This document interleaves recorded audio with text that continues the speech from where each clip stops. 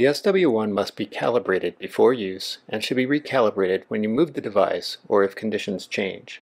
Current SW1s come with a foldable calibration rod. Earlier SW1s came with different calibration rods, but they are all labeled with calibration values for 2 configurations. When you previously scanned the NFC tag to add your SW1 to the app, the calibration values were set. On the Calibrate tab, verify that they match those on the rod label. The foldable calibration rod hooks into a pocket at the front of the cradle. Prior rods mount in the cradle like a racket, tight against the back wall, and are secured with a strap. If using the extendable rod, unlock it by twisting the end counterclockwise. If you do it slowly, you'll feel 4 sections unlock. Extend the rod and verify that 4 internal sections plus the handle are extended.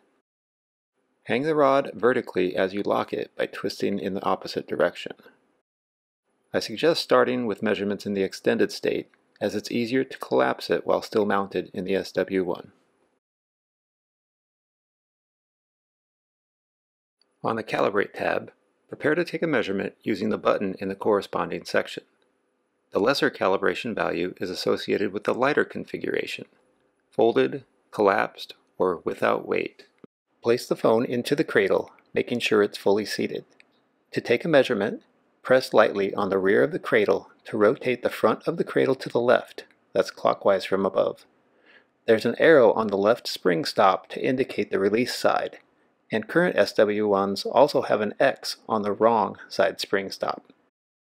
Tap the corresponding measure button and cleanly release the cradle. After the measurement result updates, stop the calibration rod. Only 1 measurement per configuration is required for calibration, but I recommend taking at least 2 measurements of each. Change the calibration rod to the other configuration and take 2 measurements using the button in the other section. When you have measurements of both calibration rod configurations, the Calibrate button will activate. Tap it to complete the calibration. A confirmation will display at the bottom of the screen, and the calibration results will update. If the calibration results are outside of the normal range, the confirmation message will indicate that.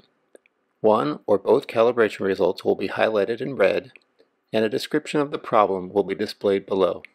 For example, if calibrated with the rod only partially extended, that will be noted.